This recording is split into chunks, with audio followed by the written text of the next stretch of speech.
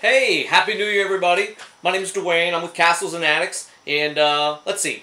Over the holidays, you get a lot of questions. Hey, do you watch that show, American Pickers? Yeah, I like that one. And the Pawn Stars. And what about Auction Hunters? Or do you see Storage Wars? And I always go, yeah, pretty cool, aren't they? And it's fun. We talk about the characters, the people, and the pros and cons, which I might just do my own little breakdown what I think of each one of them. But for right now, I just wanted to share a little bit about what I think about storage auctions as a whole. And I'm no expert. Glendon is a far better expert on storage auctions than I am.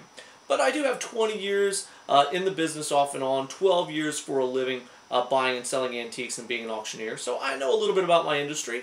And I've gone to a few storage auctions. Actually used to help set up some of them. When you were allowed to actually pull this stuff out and sell to people. So, yeah, I know a little bit about storage auctions, so I'm going to share with you my thoughts real quick. Because someone wrote me and said, my husband's thinking of getting into these things. I read online, different places, people talking about them. Here's my 2 cents. These shows are going to change the industry pretty much the way the Antiques Roadshow changed PBS. There are going to be a lot more people out there trying to find something, digging, trying to believe that they're going to find the Holy Grail buried within a storage locker.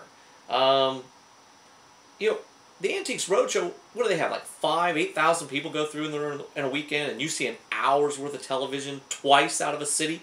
I mean, you only see a minimal point of a small percentage of what they really see. I mean, they say the number one thing they see are Bibles, old family Bibles. So, you don't always know what you're getting into. Storage lockers. Here's the lot of reality. What are you going to do with a bunch of stuff when you buy the locker? Do you have an outlet for all those baby clothes you're going to haul out of there, or all the plastic cups, or the dirty couch, or the scrap metal, or the office chair? What are you going to do with it? Do you have an outlet? Do you have a big garage? How quickly do you need your money back? Do you have some help? You know, there's a steel case desk buried in the back corner. They don't let you leave it. You know, those are things you have to really consider.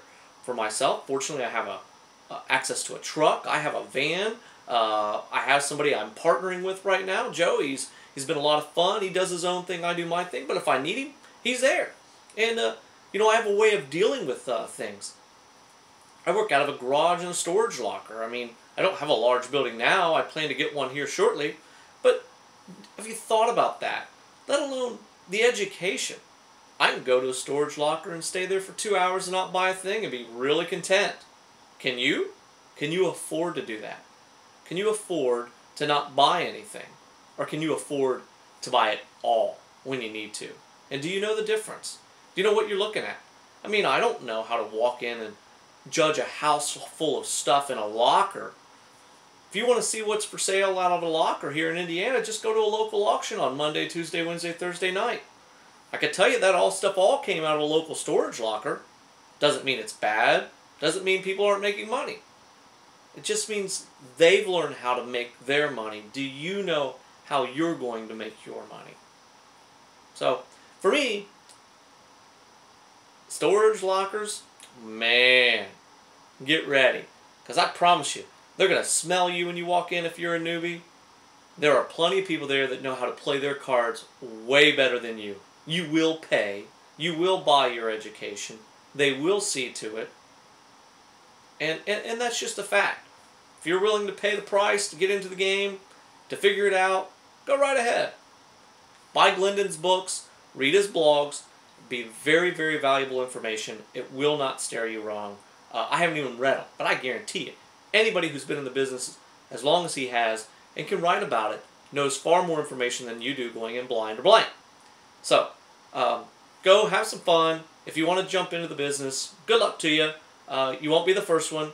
You won't be the last one. I hope you're very successful, but you're not going to be the only new person standing in line. And you're not going to be the first person getting an education and somebody gladly willing to give you one that's going to cost your pocketbook.